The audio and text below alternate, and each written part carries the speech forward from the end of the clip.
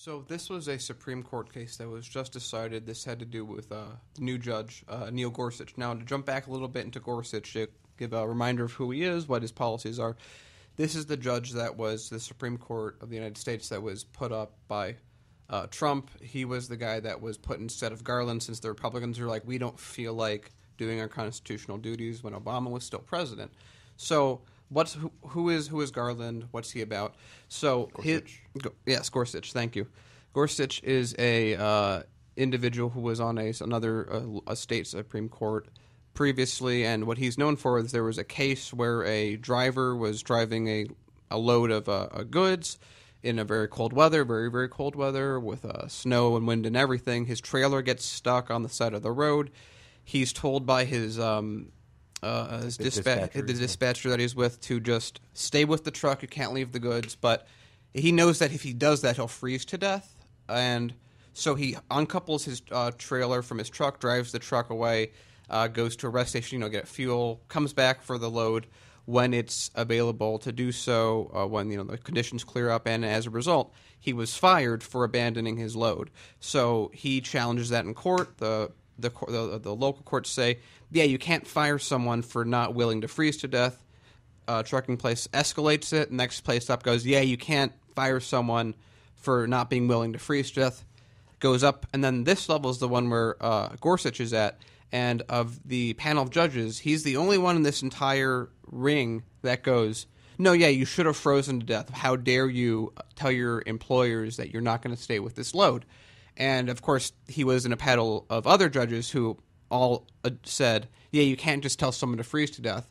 This is the guy who's now in the Supreme Court. So in this case, he has written the majority opinion, which says that if you're a worker, you can no longer do a class action lawsuit against an employer for violating, worker rights or what have you. One area that's more relevant, more topical that people can talk about is the Me Too movement. So right now you have, I know it's really new and it's just allegations at this point, but with Morgan Freeman being accused within the production companies that he worked with of being sexually assaulting women. So under this case, under how it used to be, these women could, under the same employer, band together, put up a lawsuit, a class action lawsuit or something like that against Morgan Freeman. Now, as this court decision is made, they cannot do that. They have to do it individually.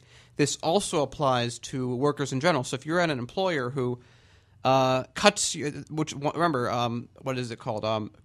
Wage theft from corporations actually takes far more money from Americans than all thefts in the country combined. It's only, in terms of order, it's all thefts committed by private citizens. Larger than that is police taking money through civil forfeiture. And then on top of that, by far the largest is corporations not paying you for overtime, making you clock out early, things of that nature. So before, if you maybe only had a case that's worth $2,000, but everyone had a case that was worth $2,000, if you have 1,000 people, well, that's a $2 million case you're talking about. And if you hire a lawyer or a team of lawyers that can actually defeat corporate lawyers, you have to spend, let's say, $300,000 to do that.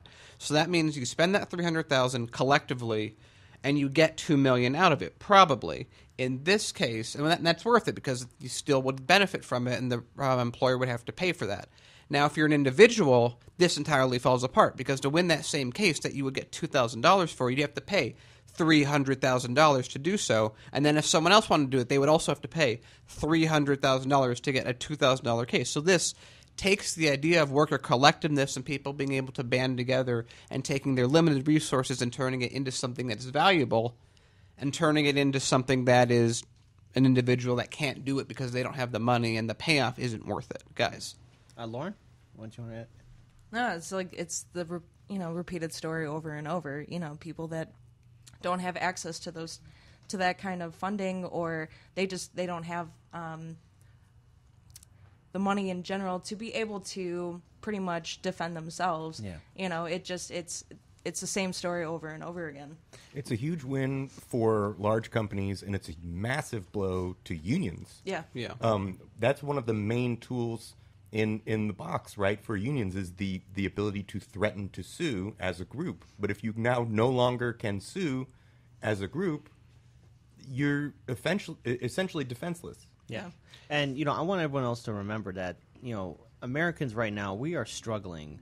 A lot of working class families are working, 2 to 3 jobs, trying just to make ends meet. And let's face it, we live in a country to where basically the mentality is work until you're dead, work until you're crippled, work until you can't work anymore.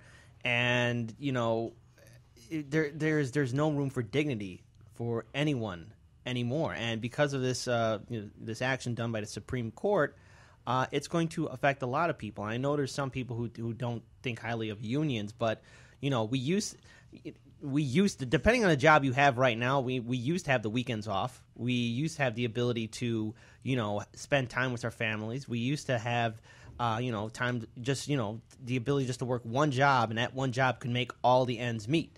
Nowadays, you have to work 50, 60, 70 hours. Yeah, and even then, that's not enough. And No. I want to add into this that we had the dissent from Ginsburg, who basically said the way that you're interpreting this, because they're basing what they're basing it off of is this 1925 arbitration law that Gorsuch is basing this off of. And her point is, yeah, but the stuff that's relevant to this was passed way after, and it's way more relevant, and it's way more...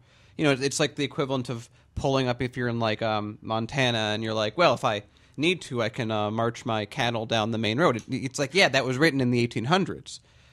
And this is what Gorsuch is basing this off of. So now that we have this split, another thing that's going to happen is that more employers are going to add, which was what actually triggered this lawsuit to begin with, more employers are going to start adding explicit rules that say you can't do class action, you must do arbitration, which is what this goes into. So, and arbitration courts are much more favorable to corporations because they don't get repeat business from individuals. They get it from corporations that have this written into their clauses. Yeah, and this is the country we live in, to where money is speech, and the corporations have the ability to do and say whatever they want. And if this upsets you, if this gets you angry, it doesn't matter what your political affiliation is.